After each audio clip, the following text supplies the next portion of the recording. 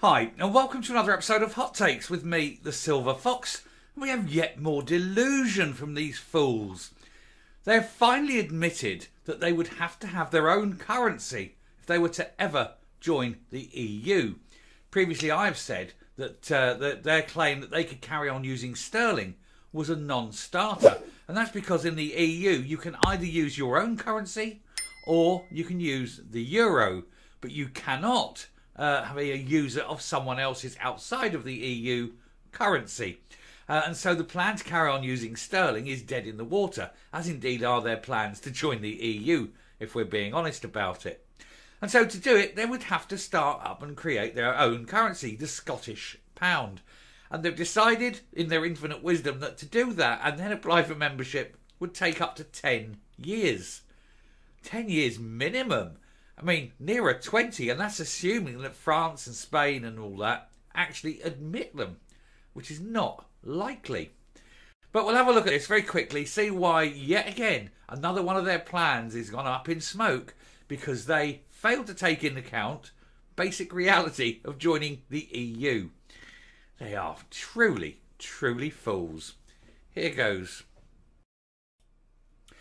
Now, of course, all this setting up a new currency and applying to join the EU is based on the principle that, first of all, they've managed to secure a referendum, and secondly, that they've managed to win it. The first one of those is unlikely. The second seems impossible given polling, showing massive support for the Union. And so all this time, effort and money that they're wasting working on what they'll do with the EU and their currencies and things, assuming they ever get to the point where they're in that position, just seems like so much hot air. But it's the reality of it, of course, that's really, truly astounding. And they're only now just starting to understand how complex it is. So SNP currency issues mean it could take a decade for an independent Scotland to join the EU.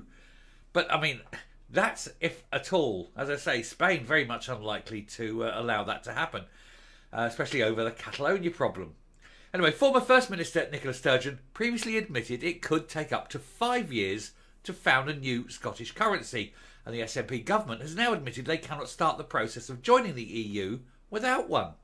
And of course, the problem that Scotland has is that if it does go independent and outside of the United Kingdom, then the United Kingdom is under no obligation to offer free trade or offer any kind of, inducements. And it won't be part of the trading bloc that is the EU. And with their own currency, it would have to free float on the currency markets, which meant even on day one, you allowed the Scottish pound and said it is the equivalency to pound sterling. Because of the way the relative size of the economy and the fact that the credit rating for the country won't be as good as the one for the rest of the UK, etc., it would mean that the Scottish pound would plummet relatively quickly. And all of a sudden, all those things in Scotland that you buy from, England, your biggest trading partner, would become increasingly expensive. And not just England, all across the world. Everything you buy that you have to import will become expensive. But hey, Scotland, you've got to make your mind up here. It's your choice. Thankfully, the vast proportion of you say no, which is the only thing saving you, I think. Imagine these fools saying, oh, look, we've got the new Scottish pound and it's worth, 60p of the old English pound, which means you need extra pounds to buy something. Of course, the wages won't go up. Oh, no, that would be expensive. And so stuff will be expensive. Anyway, it could take an independent Scotland a decade to join the EU based on their currency issues. The SNP admitted on Friday that they would not be able to become a member of the trading bloc if they do not have their own currency, like a Scottish pound. Their latest taxpayer-funded Skexit prospectus included this hugely significant admission, which the nationalists have been attempting to avoid for years, because they know how awful it is. It means that they need to establish its own currency and stabilise it before the EU even consider the application. And it will take a while to stabilise, and what's backing it up? You can't exactly go to the international market and say, please back us up with credits, because you don't have any credit history. It was different when the breakup of the Soviet Union, because there was an awful lot of money pumped in from the West, particularly America, Western Europe, to try and stabilise these countries because they couldn't have this huge power block disintegrating.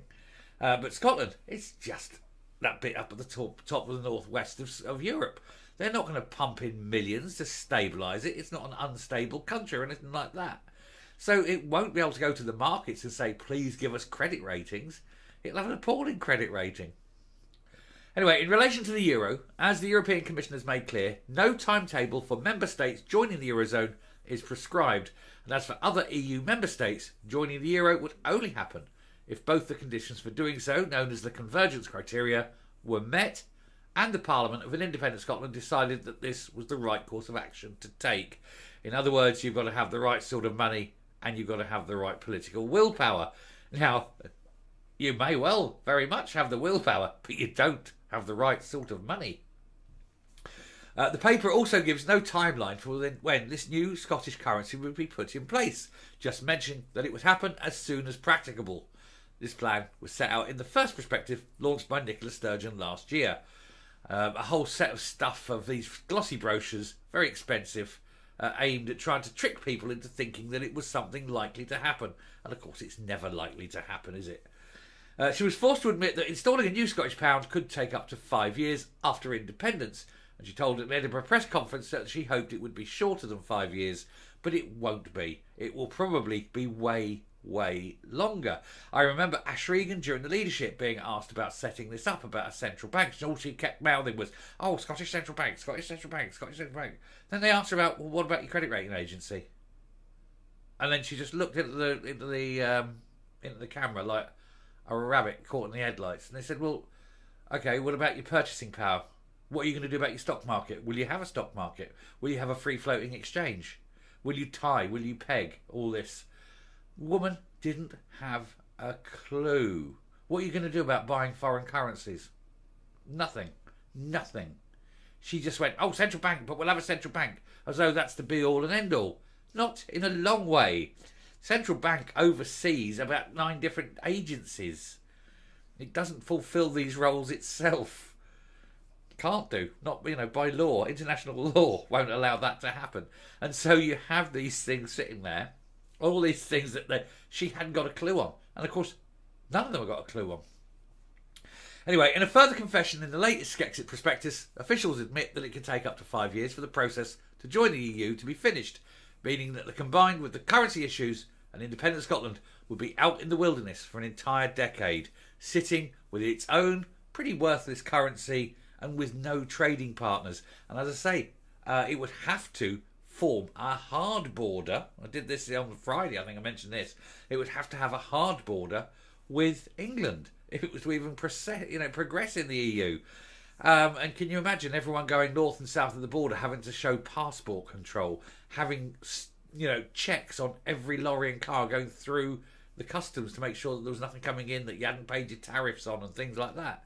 Because there's no reason for a free trading. England don't have to open up their border to Scotland for free trade. There's no obligation. And so it makes sense, doesn't it? But these idiots want to do this because they think it's important, apparently. Anyway, pro-union, these think tank, these islands, Chairman Kevin Hague pointed out that the position being adopted by the EU was a steaming mess. It was a huge turd, let's be honest.